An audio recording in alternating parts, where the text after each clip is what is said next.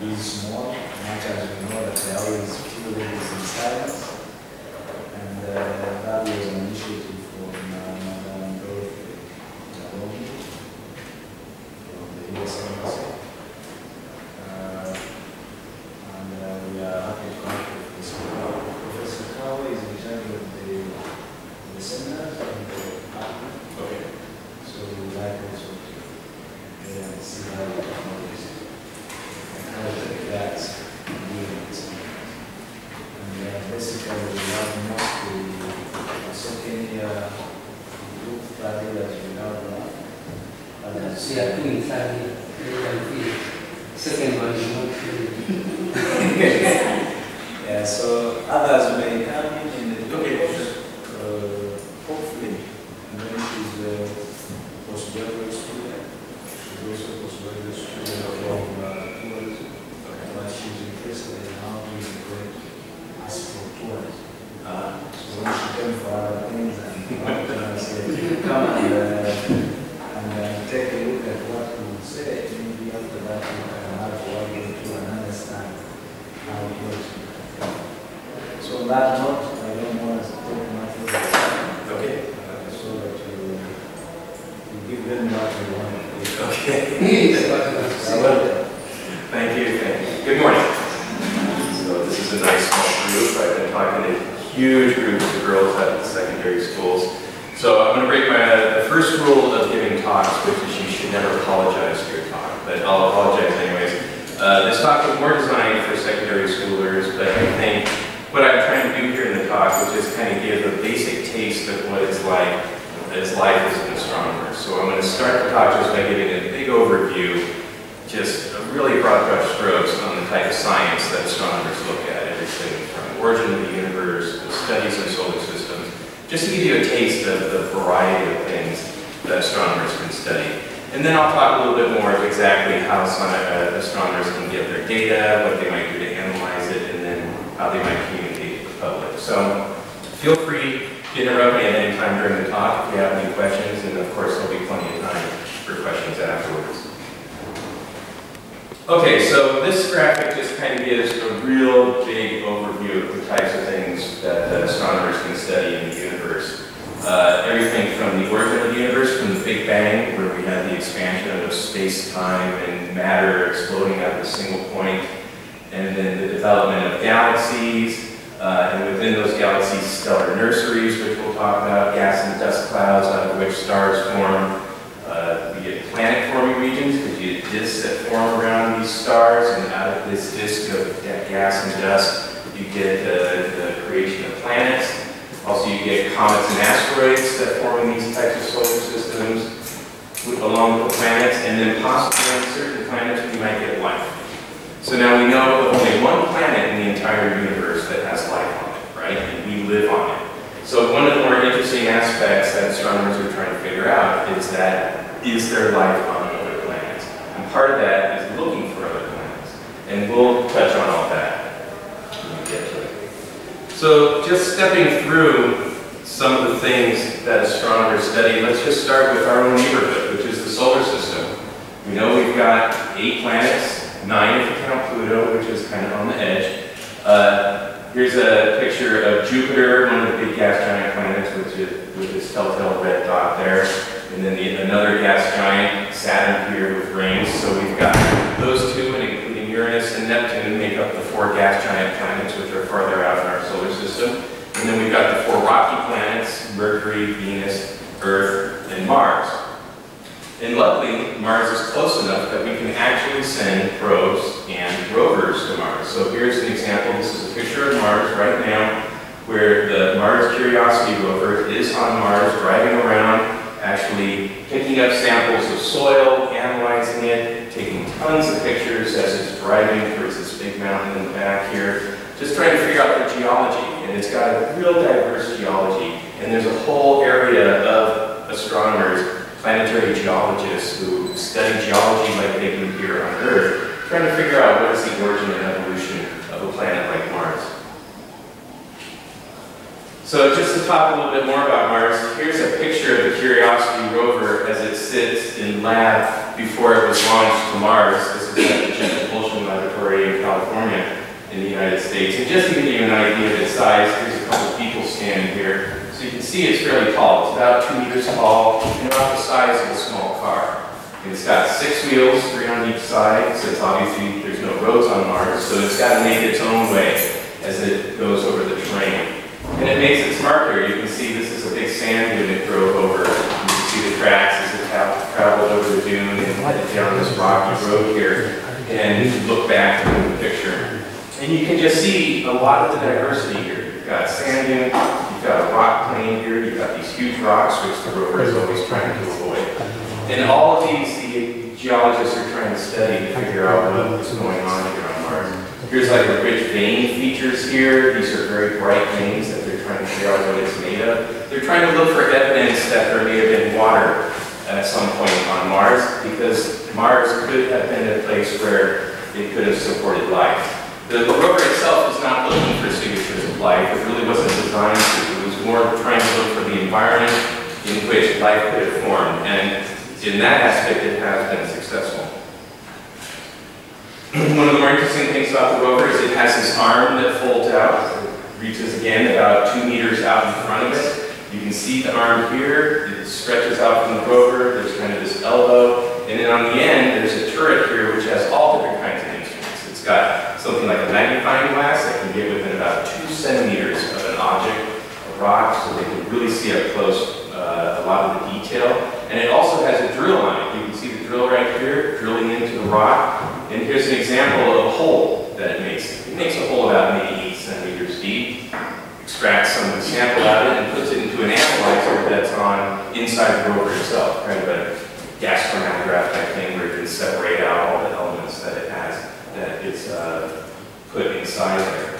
So one of the more interesting things that's found is that you can see here kind of in red, and this doesn't project very well, but we know that Mars is fairly red from all the iron oxide that it has. That gives it its reddish hue. But as soon as you drill down beneath the surface here, the dirt and the soil that comes out here is very gray. So it doesn't have that red tint to it. So that's very interesting to the geologist to figure out, okay, what is going on that would make the surface red? And we know it's from oxidizing of iron, but then everything that's beneath it is this gray color. And so that's part of the analysis that they're currently doing. Okay, and finally, just to give kind of a sample here, it's hard to see here, unfortunately, but just an example of the diversity of the scenery on Mars. These are 360 panoramas, and here in the black is the rover bed kind of cut out. They didn't take any pictures of that. But you can see at the top here, we've got this big sand dune feature, maybe some rocky fields here, big sand dune over here, and then it drives on for several meters, and then all of a sudden now it's in this complete dune field. You can see the tracks of the rover as it drove in here, and even ahead of it, this is kind of in front, you can see it's just headed over more dunes. As it drives on, now all the dunes are gone, maybe just a little sand dune right here, but now it's mostly on this rocky bed. And so they're always trying to figure out where are these features coming from, and that's one of the key areas for planetary geologists. Okay, leaving the planets for the moment, what other things can astronomers study in the solar system? Well, we have comets and asteroids.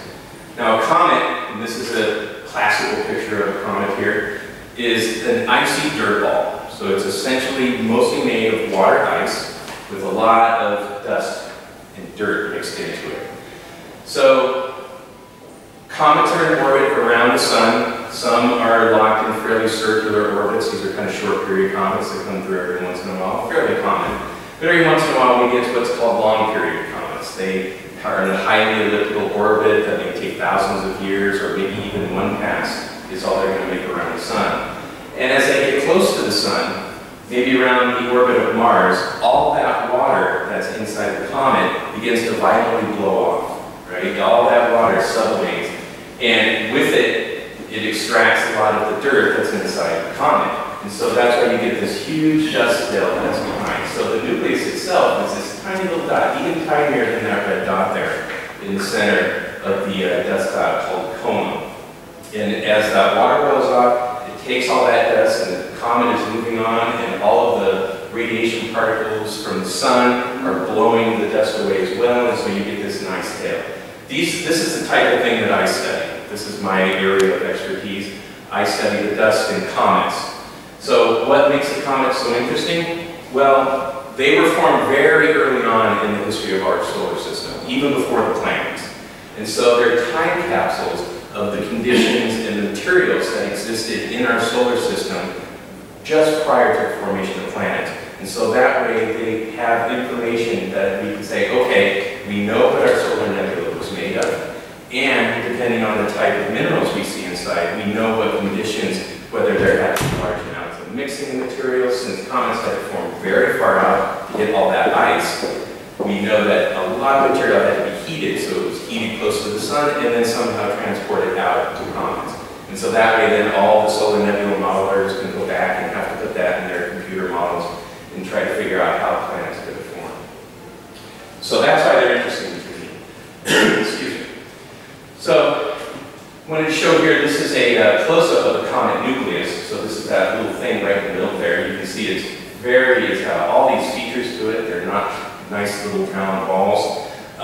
This one's got a big, kind of a bulbous end to it. They're not very big. This is about 5 kilometers across. Some can be very big. For example, this comet here, there's Hale-Bopp in it, would be 30 kilometers across. But you're really not going to get anything much bigger than that. You can see a lot of features here, and a lot of these are due to vents. Like this is a big vent of where a lot of that water is boiling off and escaping and taking all of that material from deep below the surface out. And here's like a huge vent over here. So it's a very diverse, very interesting surface to these things. That's opposed to an asteroid. So this is a picture of an asteroid up here. You can see it's very smooth. Now what makes an asteroid different from a comet is that asteroids don't have all that water ice inside it. They are essentially just a big rock orbiting in space. Now they also formed early on in the solar system, so they're still very interesting objects to study, but they're a little more difficult to study since they're not ejecting all of that nice material out to make this big dusty coma. But they are big rocks that are still interesting. You can see there's still some pitting here, possibly from collisions of little smaller objects, smaller asteroids that may have hit it, but they're a lot smoother compared to the surface of the comet. Okay, what else do we have in our solar system? Well, obviously the biggest thing in our solar system, which is the sun. So now when we see the sun, we kind of look at it, which we shouldn't stare at it, of course, but we know it looks like kind of this big bright disk. But as you start to image it, you see there's a lot of diversity here, even just on the surface of the sun itself. You've got these bright areas, which are indicators of very hot regions in the star. You can see all this modeling due to convection cells that are working on the sun as energy is kind of bubbling. Think of it as like a boiling effect. You've got all these jets here. These are kind of solar flares that are protruding out. There's a nice solar flare right here. So there's a whole area of astronomers that do nothing but study the sun. I mean, there's so much physics going on here because it's a big nuclear factory. It's distributing hydrogen and helium, and then it's got all these physics as it's transporting all that heat and energy from its core out to the surface. So I'm going to show a little movie here. This goes fairly quick, but this disk right here is blocking out the brightest portion of the sun. So we can see a lot of the material that's being blown off, high energy particles, those are composed of protons. So you can see just all the amount of stuff that blows off here. And here we'll see a big explosion. So that was just a massive outburst from the sun itself. And we get these all the time. And every once in a while, you'll hear about a big solar flare heading towards Earth, which will protect us because we have our nice magnetic field that will protect us from these high energy particles. But any satellites, communication satellites that are orbiting well out at the surface or outside of our magnetic field might get fried a little bit. And we have lots of few that way. I want to play this again a couple of times because there's also something of interest here. Maybe you notice these two little objects right here heading right into the sun. Those are called sun-grazing comets. And so those poor little guys got captured, and actually they were not in a nice orbit around the sun. They were captured by the sun and went in and died a huge fiery death. So again, there's a whole aspect of astronomers who study nothing but these sun-grazing comets. What makes them interesting is you're not only just seeing all the nice gas and dust that's blowing out of it. These things are at the end of their life, and they're in such an intense radiation field. They're just going to get ripped apart, and just all that material is going to come out and burst. So you've got to be quick, usually they know when something's going to be captured, but yeah, these two are just at the end of their lives and just kind of blow apart. So sun-grazing comets is a whole other area of study. Okay, let's leave the solar system here and go to the next really common object that's in our universe, and that's just typical stars. And a lot of people do nothing but study stars. And they're interesting in the fact that they are physics factories, like I said. They're converting, they're nuclear reactors that are fusing materials together, and they do have an interesting lifetime, they vary in activity, and there's all different sorts of types. We have kind of the coolest one here, which is an M-type star. They're generally pretty cool, so they're kind of reddish, and they're fairly common around. And then we have the G-types, which is what our sun is. Our sun is a G-type star, a fairly average star, which is great for us, not too hot, not too cold. Then we go all the way up to these huge O-type stars, and these things are massive, just huge factories building all sorts of materials. So let's just take a look at their lifetimes here, or their life cycles. So every star starts off in the stellar nebula, which is a collection of gas and dust, and we'll talk more about the stellar nebula in a second. But just all you need to know is out of kind of this loose collection of gas and dust, at some point, all that is going to start collecting together, and you're going to start building a star. And then roughly, we can split it up into two categories here, an average type star and a massive star. So let's look at this average star, which is essentially like our star. And so this is going to be the life cycle of our sun. So it's happily burning, it's full of hydrogen, it's a big ball of hydrogen, and the gravity is so big down in its core, it's fusing that hydrogen and those protons together to make helium, and it's just happily going along. And most stars basically spend most of their life burning this nuclear fuel. And our star is about halfway through its life, so we've got millions and millions of years before the sun dies, so we don't have to worry about anything that's going to happen to it anytime soon. But it's got plenty of fuel to burn on. But at some point, it's going to run out of fuel. It's going to run out of just these little hydrogen atoms and not be able to turn them into helium. Or it's turned them into helium, but it's not big enough to turn helium into anything heavier. It would have to be more massive. So the nuclear burning starts to turn off. Then we get what's called a red giant, because it's starting to cool and it's starting to expand. So that outer surface layer here, kind of the atmosphere, is starting to expand more as it cools down, until eventually it's going to turn off its nuclear burning altogether. And all these outer layers are going to be expelled into what's called a planetary nebula. Now, unfortunately, that's a confusing name, planetary nebula. It has nothing to do with planets. There's no planets in here. It didn't come from a planet. I think early on, when astronomers were looking at these through their eyepieces, they thought they might have discovered more planets. But as we studied these more, astronomers realized that these were dust and gas clouds from dying stars. But the name, unfortunately, still stuck. So we're stuck with the name planetary nebula. So there's no more burning going on here. You've got this hot ember in the middle here, which is just a collection of helium atoms that's not massive enough to start any more nuclear fusion. And then you've got the rest of these outer layers that are being sloughed off, and just gas and dust is being pushed out into the galaxy. Then eventually the gas and dust will dissipate, and you're just left with the collection of helium atoms, and it's called a white dwarf. And think of it as just a dying ember from what used to be a very intense fire. And eventually that will fade out over millions and billions of years until it just becomes a cold rock. Okay, that's going to be the fate of our star. And there's all sorts of objects that we can study along this life cycle to understand the physics more. If we follow now the life cycle of a massive star, like the O star, this is a huge star, it's doing the same thing. It's burning the nuclear fuel. It can make more elements though. It can start burning helium, lithium, carbon, nitrogen, oxygen, up to like iron.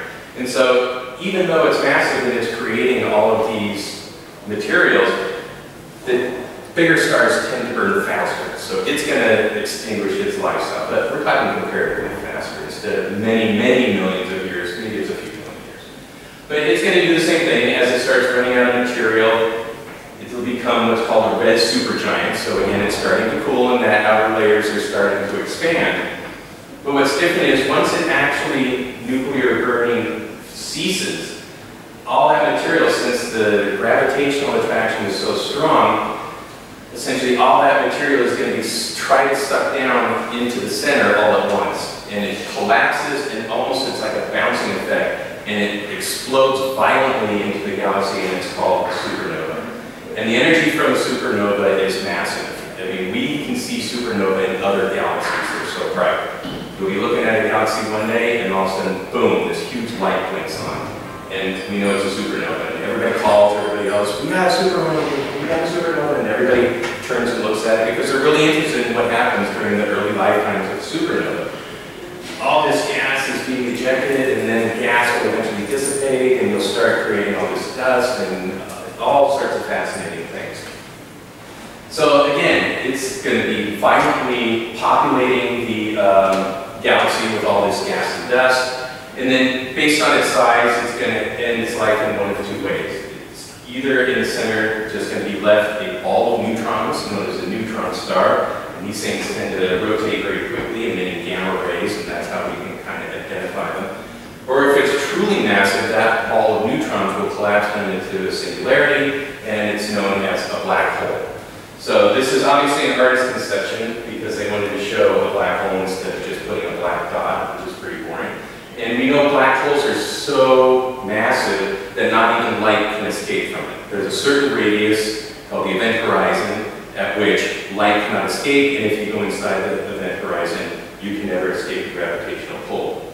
And how astronomers deduce the existence of a black hole is they look at the amount of material, material may be rotating around it at a certain speed and a certain mass, and they know what the mass is of that thing is in the middle, and they're saying, okay, based on the radius or the material, it's got to be massive enough to be a black hole.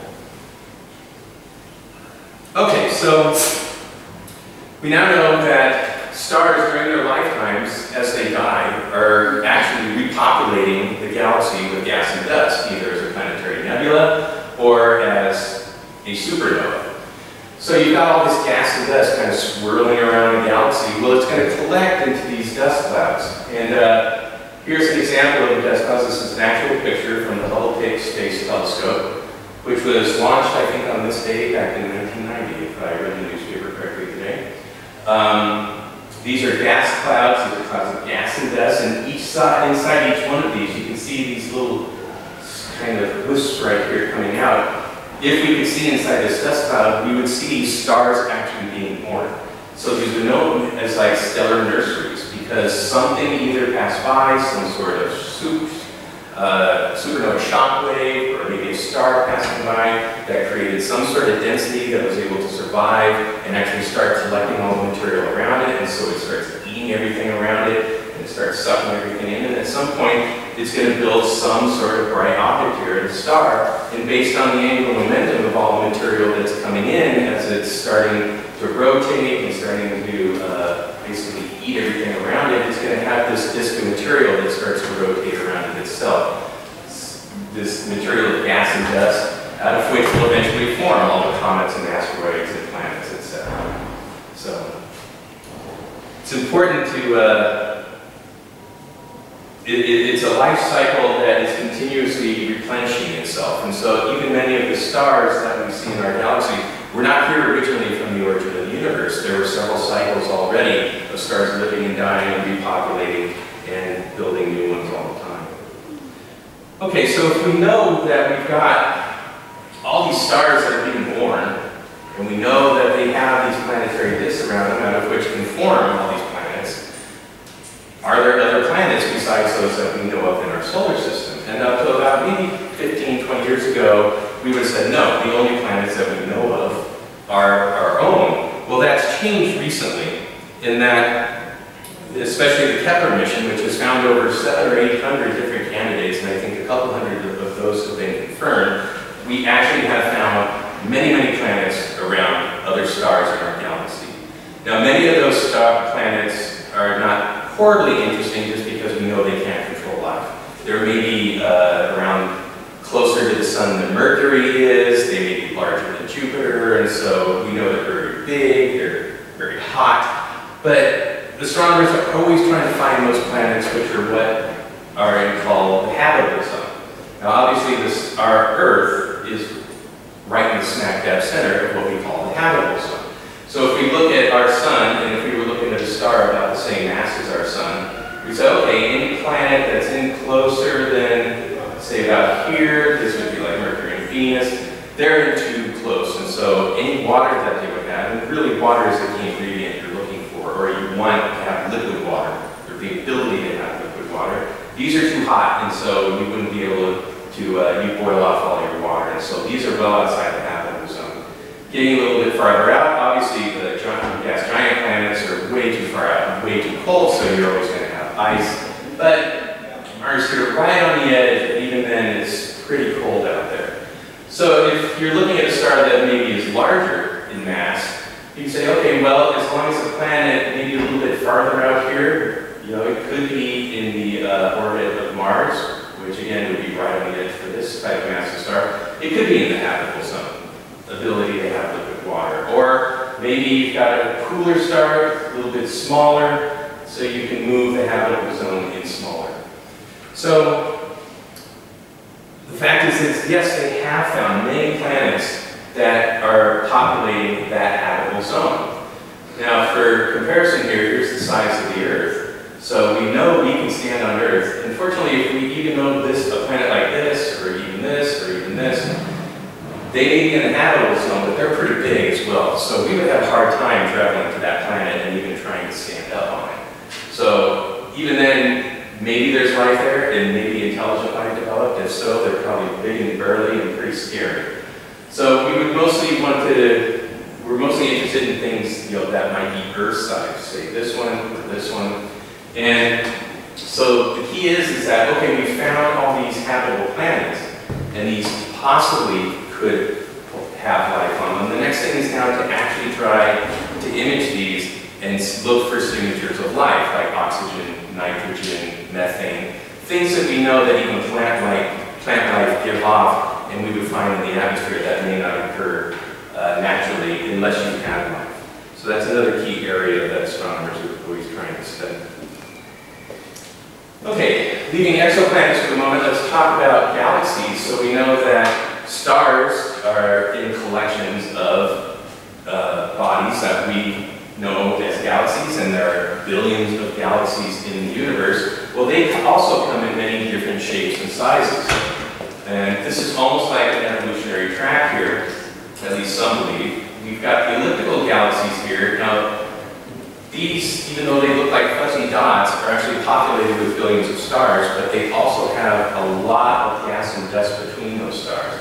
And the gas and dust is what gives it this real fuzzy look. And as we know, out of the gas and dust come more stars. And so these may be early galaxies that are forming with a lot of gas and dust that still need to be populated with more stars. And then there's just different sizes from circular to kind of oval on the side here. Then it breaks off into kind of two branches here. This is the S branch, or known as the spiral branch. So they're marked by these spiral arms. And it's these spiral arms where now the gas and dust gives them these spiral looks. So inside each of these arms is where most of your star formation is going to occur. So we can see we've got a nice spiral here, and then on this other branch, we've got what's called the SD stars, and these are the barred spirals. So you can see a nice bar going down the middle here as well with the arms. And these, again, this bar may have implications for where stars are actually being formed inside this galaxy. And then we end up with these irregular galaxies, which really don't correspond to anything, but they do have kind of bright features here as well, where all the gas and dust is. So our galaxy, and this is just an artist's conception of our galaxy since we can't really take a picture of it, is just kind of a regular spiral type galaxy here. And we live somewhere like over here in one of the arms of the galaxy, which is great because we're out of a busy neighborhood here in the center. It's also believed there may be a black hole in the center of our galaxy, so it's just best to stay out of that neighborhood. So we're happy here in our kind of little sparse neighborhood, right, in one of the arms, and it's a great place to be because we're not bothered by things always floating through our solar system. Okay, finally, there's a whole area of astronomy called cosmology. and that's concerned with the origins of the universe. So cosmologists spent a lot of time trying to understand what actually went on during the first moments after the Big Bang, and then the quick cooling of the solar system, quick cooling of the universe where particles were formed, and those particles collected into stars and galaxies, etc., etc. And so they're always trying to look back as far as possible to find the oldest objects, to look at the radiation, called the cosmic background radiation from the early part after the Big Bang. And they're really concerned with what are the physics that go on that made the universe as we have it today. You know, why matter instead of antimatter developed, what are the constants of the universe, et cetera, et cetera. And so it's a whole rich, and mostly they do a lot of theoretical work, some are doing some sort of observational work, but it's a huge area of study for many astronomers. Okay, leaving the science for the moment, let's just talk about what astronomers do. So this is the fun part of astronomy, actually going to an observatory. Now, not every astronomer is an observational astronomer. I love going to the telescope. Some people are like, no, forget it, I'd rather just work on my theoretical models, which is great too. But this was always the fun part, and what attracted me to astronomy was being able to go to an observatory. This is the Big Island of Hawaii on the extinct volcano Mauna Kea. And in each one of these domes is a telescope. And every night, you know, some group of scientists are up there on Mauna Kea trying to observe some or other object that they're interested in, and they're trying to collect data on it. And so here we can get the northern hemisphere sky here from the Big Island, but then we need to get all the stars in the southern hemisphere as well. So for example, here is a telescope here, down in Chile on this mountain, Cerro Pachon, down in South America. And this is a twin, these two are twins here, these are called Gemini. This is Gemini-North and this is Gemini-South. And I'll talk more about Gemini-South here in a minute. We can also put, and what has been done, and this is an actual picture, of a telescope in an airplane. Now, why would we want to put a telescope in an airplane? Well, we, of course, as humans, love to breathe, and we love our atmosphere. Astronomers hate the atmosphere. The atmosphere is always getting in the way. It's either turbulent or it blocks radiation, and so the best thing that we can do, we go to high mountains as high as we can to get above. That's why we put telescopes on high mountains to get as high above the atmosphere as possible. But the plane is great because it can really get up there and get above like a good fair amount of the atmosphere, where we can get into certain wavelength regimes that you just can't reach from the ground. So that's why an airplane is very useful. Satellites are another one. Satellites get way above the atmosphere, and so you don't have to worry about any atmospheric interference. Okay, so if I go to observatory, what does an astronomer do? Well, this is a picture of Christopher Lowell at Lowell Observatory in 1914. And here he is sitting in the dome looking through his telescope. Astronomers don't do that anymore. That's the old romantic days of astronomy, where you would sit in a really cold dome, and they don't show it here, but you would probably have a pad of paper and you'd look through the telescope and kind of draw, and like, see what I saw? And so, yeah, that's kind of the old romantic astronomy. This is kind of more modern astronomy. Sitting in a nice, temperature-controlled control room, staring at computer monitors. It's still exciting. So this is myself and my thesis advisor, Dr. Chick Woodward. This was back in 2005, actually. I can't believe this picture is 10 years old already. We're at the NASA Infrared Telescope facility, which is one of the telescopes that was on Mauna Kea. And this is essentially what you spend your night doing, is looking at the data you're collecting on computers. So let me show you a telescope here. This is the one I talked about, Gemini-South. It's an 8-meter diameter telescope. So the big primary mirror, the one that collects most of the light, is 8 meters in diameter. And I'll give you a little sense of how big it is in a second. But you can just get an idea of the size of this thing here. So the light comes down into the telescope, bounces off the primary mirror, up to the secondary mirror at the top here. You can see that one, the secondary mirror, down to this tube, and then all of the scientific instruments are here at the bottom. Here we can get another look at it. Again, the mirror is about 8 meters wide here, light comes down, bounces up here to the secondary, and then down, and here is the instrument, either some sort of imager or spectrometer. Okay, so here's a good picture of the mirror itself. This is 8 meters in diameter, and you can't see it here, unfortunately. But that's me. I'm standing right here, and you can't, unfortunately, see it in this picture. So, you can see how tall I am, and so now this gives you an idea of how really massive this telescope is and how big that mirror is. It's quite impressive. So you can see I was standing there during the daylight hours, and so once night fell, we went to the control room, and this is kind of your typical control room. You have a bank of computer monitors over here, and this is where the telescope operator sits. And so we'll tell them, okay, we want to point at so-and-so object, and they're the ones who actually rotate the dome, move the telescope, hit the object, point in the right direction. Then you've got a person over here who uses these monitors to run the instrument. They're the ones who are either going to take the picture or take the spectrum for you. And then you can't really see it here, but this is where I would sit, and so then they give me the data and I start my analysis. Okay, so this is kind of a basic, and this is what I was trying to show secondary students, so I'll walk through it here quickly because I think you guys have an idea of this. But I just wanted to give an example of what an astronomer does once they have some data to it. And this is kind of some of the stuff I do when I study the dust in comets, is that you take a spectrum and then you want to compare it with stuff maybe you've looked at in the laboratory. So you can say, oh, I know this looks like silicate, I know this looks like carbon, I know this looks like iron. So this is just kind of a real quick example here, just showing, okay, if we have some sort of black body, like a star or something like that, something that emits energy at a nice, even rate, and we put it through something like a prism. And some instruments have something, it's usually called a grating, where it's a diffraction grating, where it's breaking up the light. You would get some sort of continuous spectrum here, something that ranges from purple all the way to red.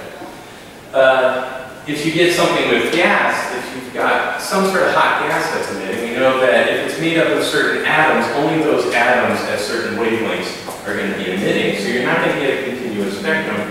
You're going to get lines, emission lines, of whatever atoms are in this hot gas. Okay, because we know gas or atoms only emit at certain wavelengths. Conversely, if we take our hot black body and then put a cool gas in front of it, as the light passes through the cool gas, atoms in that gas are going to absorb at those specific wavelengths, and then when you pass it through your prism, you get these dark lines, which are the absorption spectrum. So, let's say I'm at the telescope and I'm looking at this cool gas, and it's got this nice, hot source behind it, and it's going through, and I collect a spectrum that looks like this. So, and then I can say, okay, well, I've got people who went to a lab and they've looked at these 3 different elements. And so I'm going to compare what I have here in my helium, zinc, and sulfur lines and try to compare it to the absorption lines in my spectrum to see what is this cool gas that I'm looking at. So you can see you can just start matching lines. I've got a line here, I've got a corresponding line there. Got a nice line here and a corresponding line here. So it's high likelihood that I've got helium in my cool gas. How about zinc? I've got this doublet here. Yep, I've got it there. And there's this line here. It's right there. So that looks good. And then I've got this line here in green. And there's another absorption line there. And then you can't really see this faint one here, but that's that absorption line there. That looks good. So zinc is a good candidate. How about sulfur? I've got a green line here, but no green line up here. So that's not looking good for sulfur. Similarly, I've got this orangish line here, but nothing up here. So I would say, okay, I've looked at this cool gas. It looks like I have helium and zinc, but no sulfur. So that's the kind of analysis you might do to really deduce what it is you're looking at. So I've made scientific findings. So what do I do now? Well, this is what you spend most of your time doing, which is counting on the computer, maybe not that much. But you're spending your time writing papers because you want to communicate what you found and your ideas out to your colleagues, maybe out to everyone, and saying, here's an interesting thing I found.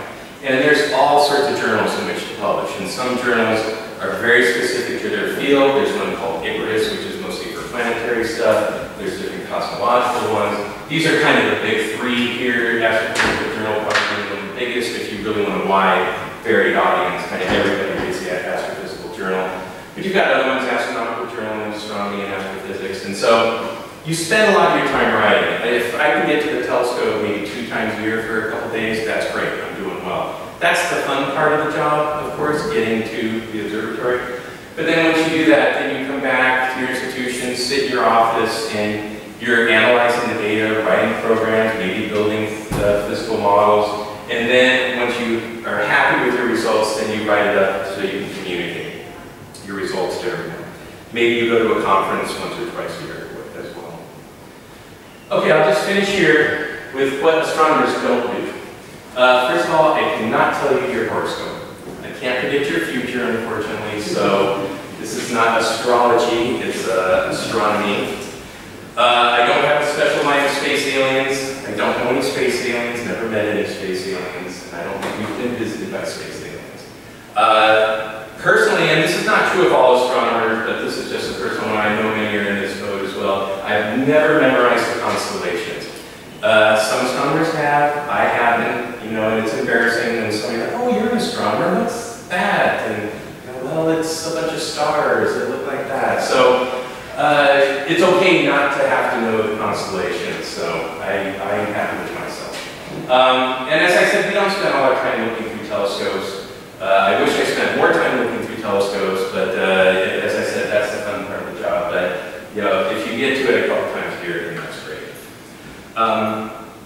Yeah, so I think that's basically it. And so thank you very much for your time, and I will take any questions.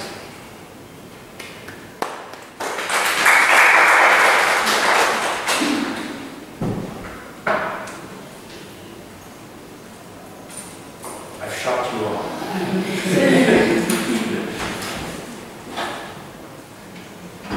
Yes? About the sun, there is something you see about the huge flares coming out of the sun. How often is that occur?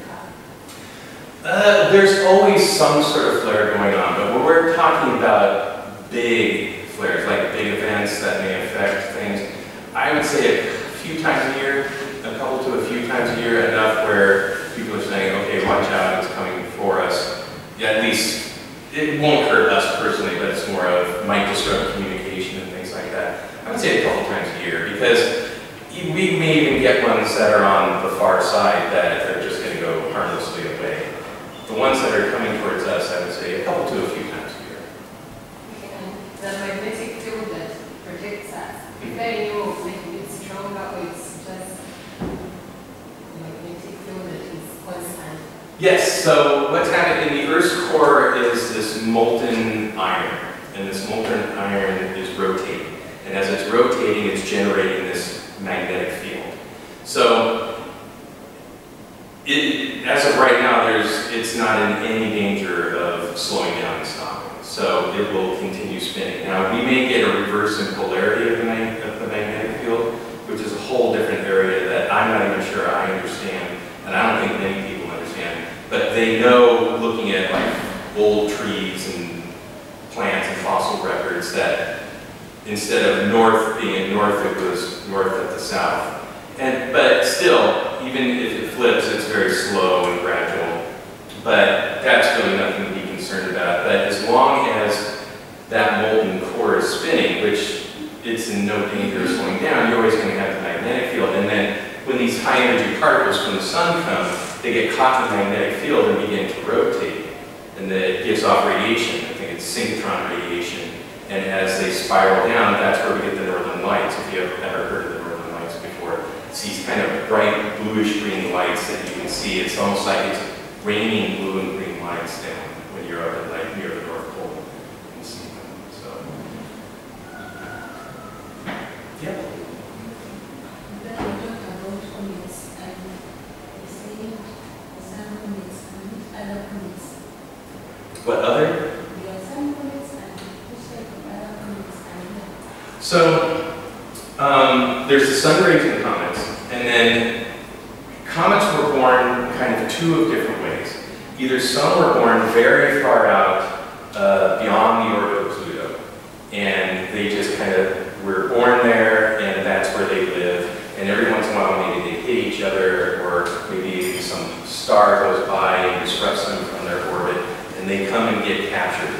And then sometimes, since it's just a gradual capturing, they become what's called short period comets. And so there's many comets in this family called short period comets that basically come around 5 to 6 years, every 5 to 6 years. We'll see them again, and it's just, we know them, they've been here a long time, and they're just almost in a circular type orbit, much more circular, maybe kind of a slight oval. Then there's this other subset of comets that were formed closer to where like Jupiter and Saturn were. And through gravitational interactions with Jupiter and Saturn, which a lot of astronomers are modeling exactly how this gravitational interaction occurs, but Jupiter is so big that it could fling comets almost out of the solar system. So even beyond where this disk of comets were born, there's a whole cloud, even tens of thousands of, billions of miles away, basically, where a bunch of comets exist. And again, a passing star, maybe slight shockwave from an old supernova or something can disrupt one of them, and they get captured by the sun. Well, they come in very highly elliptical orbits. These are called long-period comets. So if the eccentricity of their path is big, they'll come in once and exit the solar system, and we'll never see them again. But sometimes they'll get captured, and their orbital lifetime may be thousands of years. I think Hale-Bopp's is like 3,000 years. So it's this huge elliptical orbit, and that's why they call them long-period comets. Instead of 5 years, you've got thousands of years as they're going. So those are the two main families, and then the third are these sun-grazing comets. And so each of those comets, the short period, which sample this kind of disk called the Kuiper belt, which formed outside of Jupiter, you can compare those with what comets look like from the ones that were ejected, and those come from what is called the Oort cloud. And those are Oort cloud comets that were studied. And you can compare and contrast the two different types of families because they sample different parts of the early solar nebula from where they were born. Yep. You talked of the red giant and the red supergiant. Will that mean that all stars after the main sequence become red? Yes. Yes, yes. They will always, once they start cooling down, they leave the main, the main branch, right, and become supergiants, or even giants, red giants. Sorry, they become red giants because as their nuclear burning starts to slow down, they start to cool and compensate. They have to expand, and it's just going to become cooler and redder as they do that. So yeah, all stars that leave the main sequence will become some sort of red giant. Yep. Excuse me, about I think there are comments. You say that say unlike iris works with a bit of that also. So can they any information about say that's the laboratory, but you're going to understand that to understand that this water, because they're like iris, that this water evaporates like that, and then they are destroyed. Are they destroyed? Well, some can be destroyed, right? Because you're wondering whether the ice might break apart, or I'm not sure I understand what you're asking. I'm asking about The comment, right? Yeah. So I'm asking that since they are containing, they are containing water. Yes. So don't they have to go closer to the sun? Oh, I see what you're saying. Yeah, it's all comparative, or it's all relative. So, like the sun-grazing ones are really close, and they're generally going to be sucked into the sun, so that's a different subset. When we're talking most comets, so the distance between the Earth and the sun we call 1 astronomical unit, and it's kind of a good measure for different things in the solar system. Like Mars is about 3 astronomical units, or 3 times the distance from the Earth to the sun. Jupiter is about 5 astronomical units. So as a comet comes in on its orbit, they, for the most part, especially the short period ones, don't get much farther in than 1 astronomical unit, or the distance from the Earth to the sun.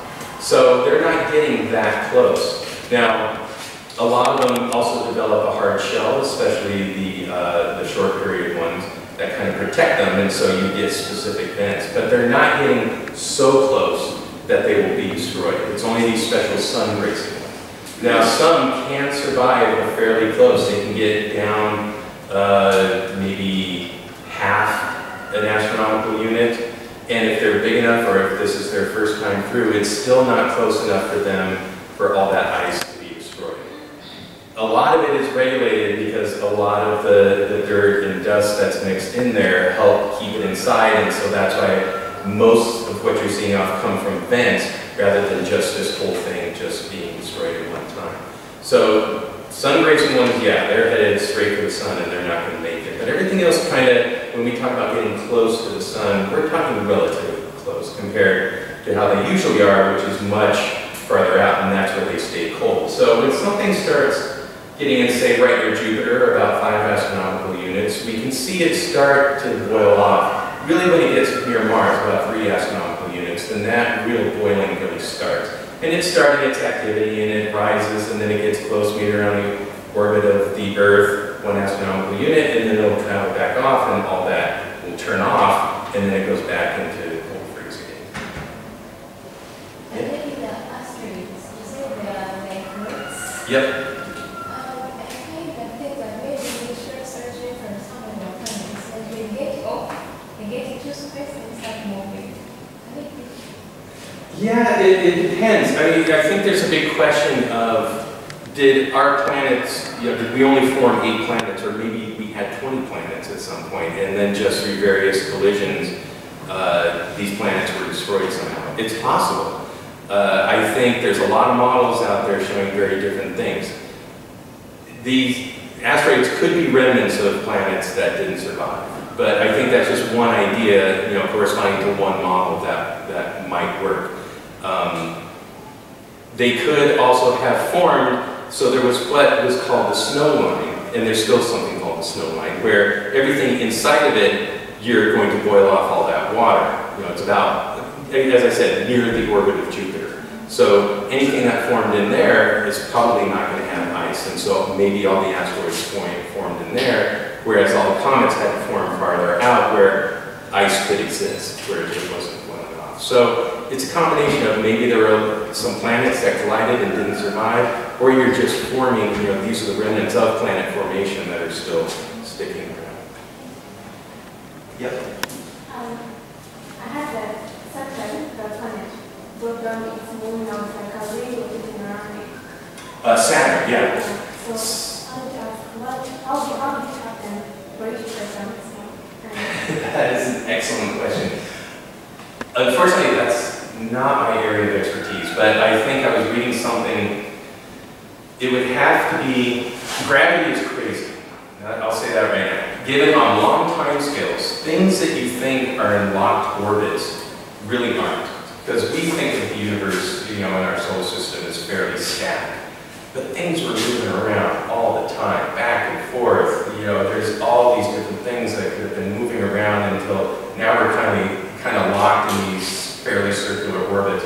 It's similar to something even orbiting a planet. So the idea that there could have been maybe some moons that were around, but they moved in such chaotic orbits that they were always colliding with each other, and then you get this cascading effect where you're making more material and then you get more collisions until finally you just end up with this dust, ice, debris field.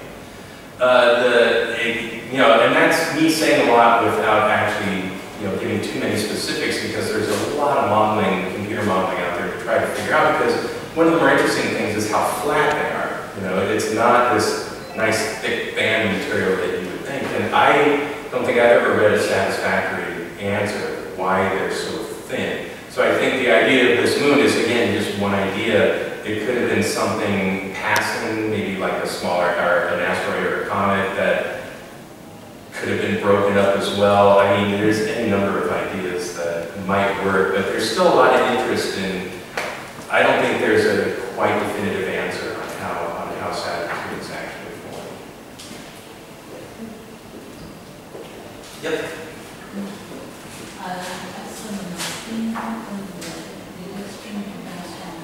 I'm sorry.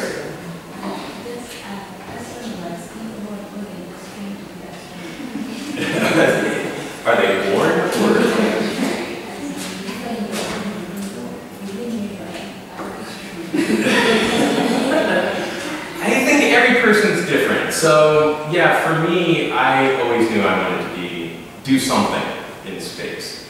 I've talked to people, friends and colleagues who didn't necessarily have that same drive. I think maybe they were good at math and good at physics and kind of were drawn into astronomy. I know people who were in astronomy and they were like, no, this isn't for me either, and then went off and did something else. So I think every person's story is very different. I think one of the main things I see common is that even among scientists at all, is everybody has a love for math, and especially in the physical sciences, at least a love at first level for physics. I kind of like physics, but I'd rather be doing astronomy, even though I do physics. My degree is actually in physics, and so I'm able to apply my physics to astronomy, where other people, there's geologists, as I said, there's geologists who are happy, going around here and looking at rocks and stuff, are now doing geology on Mars. It's that they're applying their skills to other planets. There's biologists and chemists and things like that. And so astronomy is not just, you don't just become an astronomer. Some people can if you're studying stars or something. Generally that's within, but you've got high energy physics as well. Binary stars that I didn't even talk about. I mean, there's whole other areas. So whether it's something inside you, I think what's inside you is a love for science and love for math and love for physics, and that can translate into any number of things. Inside you. I think, it was obvious for astronomers that they needed to work globally when they land on the moon. Now the question is, these exoplanets are landing just like our 8 planets are around our star? That's a good question. So many of the exoplanets are either 1 or 2 planets. So there's a lot of single planets that have been found. That's the only one in the solar system. Now, it's easier to find the bigger planets than it is the smaller planets. So if you've got a bigger planet, its effect on the star, and that's what you're looking at, is the effect on the star, is going to overpower anything smaller. Now, in those systems where they have found 2, I think for the most part they are on a similar, or either the same or a very similar plane. I think that's what you're asking, right? Are they in that same kind of disk or plane, right, as anything else? So, yeah, I think up till now, and it'll be interesting as they continue to observe, because sometimes it takes a lot of observation of the same star over and over and over to figure out what's going on in the system to see how many planets are there. But for right now, I think what they have found that for those systems, I think 2 or maybe 3 planets at most have been found around a single star, that they are kind of in the same kind of orbit. I have 2 questions. The first one is, they say that some nitrates cause skin cancer. Is that what? Some nitrates, some rays from the sun. Oh, yeah, yes. Cause skin cancer. Cause cancer. It's true, and which kind of rays are those? And then lastly, is there a possibility that we shall find another planet in life? Okay, the first answer, so this is a hard question. There's UVA and UVB from the sun. It's UVB that is the most dangerous. And so that's why it's a different it's ultraviolet radiation. That's really what gives you the skin cancer. Me, I'm like poor white guy. I have to put on sunscreen, when I go out. I've got sun damage on my shoulders, and I'll pay for it later in life, getting sunburned. So, but you want to block out those UVB rays. So when I look at sunscreen, I got to make sure it's a broad spectrum coverage, UVA and UVB. And so those are the 2 main that you try to protect against. And yes, a lot of people. My dad several years ago got a real bad sunburn on his ankles, and now he's got a little bit of skin cancer there that has to be burned off. And it's very common. Sun cancer rates from sun exposure. So that's true. For the second part, Aliens. So at this point, I don't think there's any evidence that we've ever been visited by aliens, that the aliens have ever come here.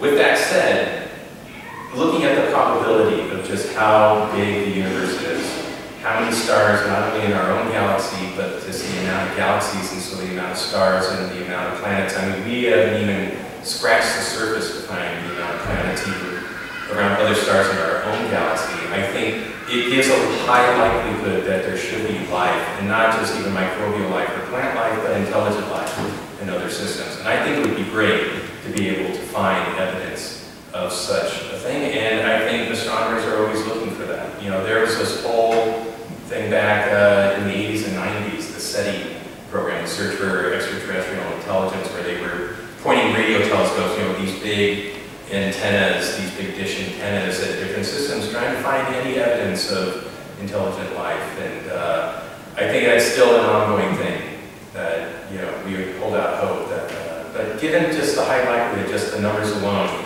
there should be intelligent life out there. Yep. The example that has that we saw, the less beautiful view, the great star and the supernova, which after becomes neutron and black hole, and the thing that we see the less beautiful, the less is it the white star and leave and neutron and the black hole that we see in the sky? No, we mostly see just regular stars on the main sequence, just in the middle of their life. I mean, that, when we look at the stars, they're just basically stars just burning their nuclear fuel. Neutron stars are, you don't really see those with the naked eye. Since they're older, they tend to be much farther away, so we wouldn't see them. White dwarfs as well, very, very faint, so we wouldn't necessarily see those with the naked eye. You know, they still show up if you look through a telescope and know where to look, but you're not going to really see those as you sit here and kind of gaze at the night sky. So you might see some red giants. I think there's a star in Orion called Betelgeuse that is a red giant star. And so anything that's reddish, that's not Mars, is most likely on its way or is a red giant star. And then you can see kind of these other bluish stars. Anything that's bluer is really, really hot, and so it's most likely a big, massive star. But anything that's just like a normal star, like our star, it's just in the middle of its life, just kind of happily burning away. And so that's what mostly, for the majority, you're going to see in the night sky. So the laser of the next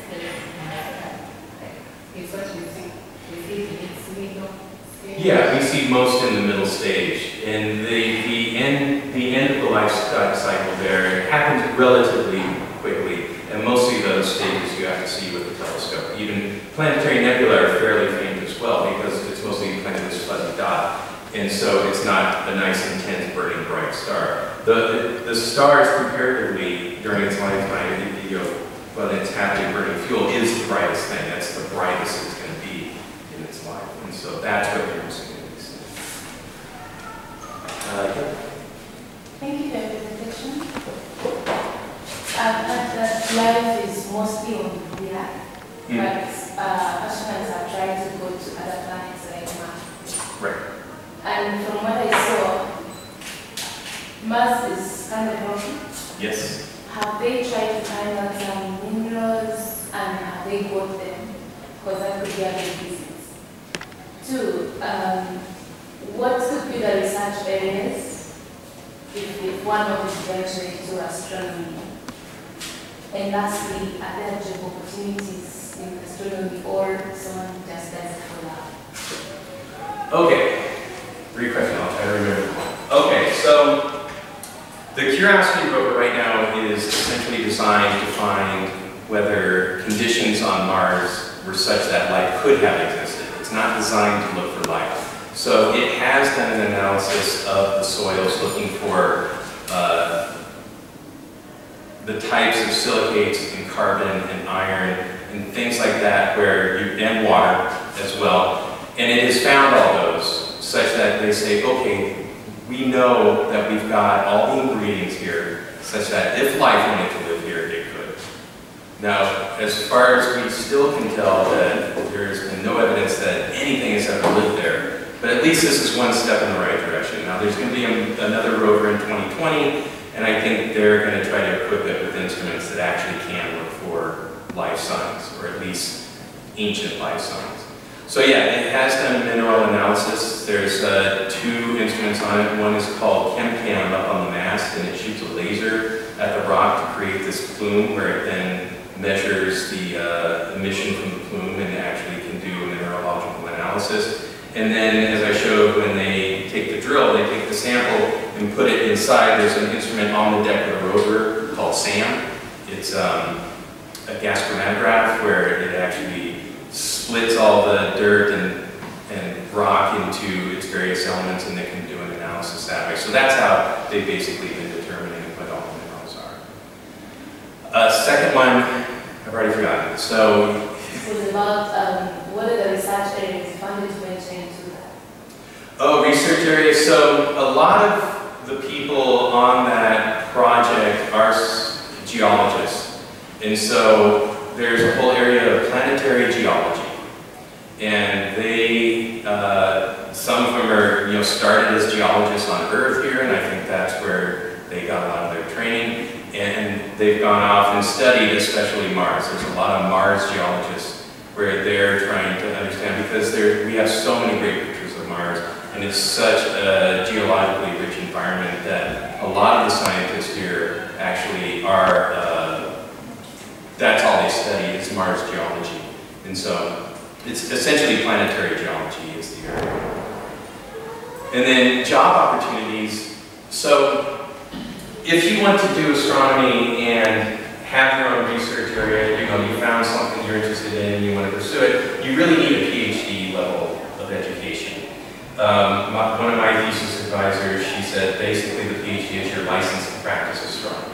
There are a few out there who have masters, but they're not really doing research. Maybe they work at an institution in a support capacity or in an observatory like I showed. There's plenty of people who work at observatories who operate the telescopes, but they're not really doing research. But they're interested in astronomy and they get to play with telescopes and things like that. But if you really want to do the real intense research, you have to have a PhD level. Now, the jobs that are out there, it can be tight. If you want to work at a university in a tenure track position, you'll become a professor. Those jobs are very few and far between. I don't even have one of those jobs. I'm a research scientist, which means I work at a university, but I bring in my own research money. So I write to NASA and the American National Science Foundation, and I say, here's the science I want to do, here's my budget, please pay me, because my science is more important than anybody else's. All these other people are horrible, but I do great work. And so then they say, hey, of course you're right. And then they send me the money and I have a research project. And then I spend all my time doing research. And so research scientists are a little bit more common. And then there's smaller schools, colleges, where you might do a little more teaching, but you still have room for science. So you might teach more than not. Outside of academics, there are private institutions. Maybe they build satellites and things like that. So maybe on the side you could say, okay, I have to spend 50% of my time working on building a satellite, and maybe this other part I can work on my global science project, and I know people like that as well. So there's a variety of jobs out there, but really, it all starts with getting that PhD, so you can say, I've got the training, I'm ready to go, here's what I want to do, sort of thing. Yep. I want to know how much cosmology, particle physics do you need? Oh, that's a hard question.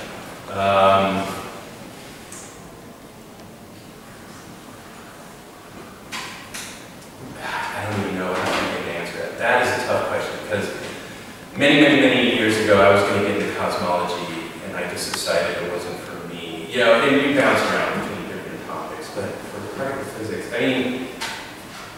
that is a tough question. That is the hardest question I've had since I'm here. So, congratulations. You win. Yeah, I really don't know how to answer that. I'm trying to think of anything I can relate to, but...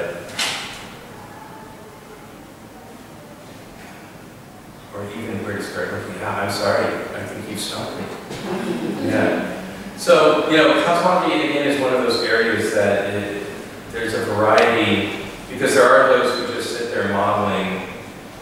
You would have to know quite a bit of particle physics, I think, if you were to say you're trying to build a model of what happens during the first few seconds of the universe. I mean, you're breaking down a lot of the natural laws of the universe, you know, in those first few milliseconds of what happened right after the Big Bang. And I think that's where a lot of your particle physics is going to be. Then there's kind of the observers who look at the cosmic background radiation, which is the radiation left over from the Big Bang itself. And they're always, that's probably less particle physics involved there. You're mostly looking and analyzing incongruities in the background radiation, say, okay, this is how these inconsistencies could have developed matter. Now, how much particle physics there you need, I'm not as quite sure, but I'm sorry my answer can't be much better. Okay, then do you cosmology, do you just look at the theories of evolution, like steady state, Big Bang, strictly? Not strictly. No, I don't think so. I think it's also looking at, like, they're looking at really, really old galaxies. So here's even part of the observational part. I think, I want to say a few months ago, they found the oldest galaxy I think they had ever observed. It was like, you know, the universe is 13.7 billion years old. This galaxy was like 13 billion years old. I mean, it was really old. So you're not just looking at that, you're also, you know, you can analyze that galaxy and try to get, you can look at the galaxy and get a rough idea of the mineral abundance inside of it, right? It should be mostly hydrogen, which is what most of the universe is made of, and maybe some helium. And because all the heavier elements came later because they had to be produced inside stars. Stars are what produced the heavier elements. Everything we see around us came from a star at some point, because the universe didn't make it. The universe just made hydrogen, helium, maybe some lithium, tiny bits. And then it was these factories, these stellar factories that built everything. So if you look back at these really old galaxies and try to come up with chemical abundances, and it should conform to the theory that it should be mostly made of hydrogen and helium. So, you know, particle physics is way outside my, that's like old history to me back when I knew that. So, I don't know if I'm answering your question very well, but.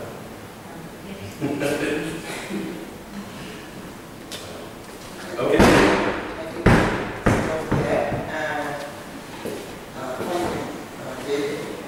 Thank you very much. And for those of you who are interested in studying in the United States, we at the US Mission have an Education Advising Center where you can come and see the education advisor. You should go on our website first. You Google US Embassy Kampala, and then you'll find where education advisors' contacts are. You can't just walk to the US Embassy, you have to make an appointment. You can't go to security issues, you know, others are wide open, but then you need to make an appointment. So she can direct you to various sources of financial aid, you know, how to apply for the university if you're interested in furthering your education in the United States. We also have an information research center. And all that information you can find on our website, and you're welcome to use the resources we have, the physical as well as the online resources that we have at the Ames. So, I'm looking forward to seeing you. Okay, so I would like to take the opportunity, I'm sorry I forgot your friend, it was much more like this, to give him another round of being happiest. David, thank you so much. Sure, thank you for the talk. And I guess because I'm still they say they're hating girls. You know, interested in Don't women and girls. That's right. complain that I'm calling you girls. And ladies. So, who said that we should have been more, because the first year as I wrote, as I told you, I did still 10 minutes, so when there is a test, it is a test, you can say they are shaped. Nevertheless, should be told, I find this as an opportunity journey. Some of us started here and we live where you have never seen someone from another place represent. And we've got an opportunity, and she's from the embassy. So I don't know whether we should, I will make sure they will put down their names, and then I will send you the list. And then this is so that if any of them try to write to you, you shouldn't look at the name as a string. That's good. That's good. You can say yeah. Yeah, it's all people we are here, because I saw you, you can't write other names. You put down your name and your email address, and so if you want them to download it. And you never know if you happen to get the bidding. One time you look at but even the resources you talked about, both physical and online. They may be important for your future prospects.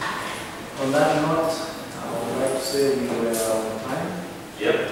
And still there. So enjoy your other activities.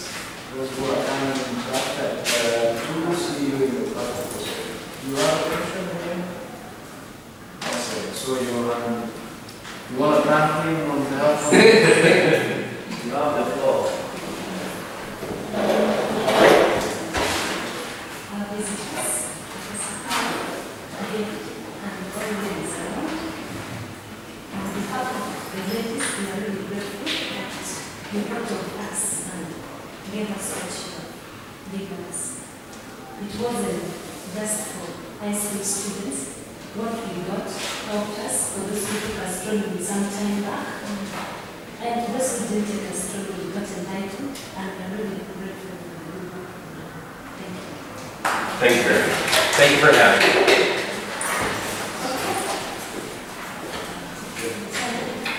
Oh, yes. Thank you. Don't do that.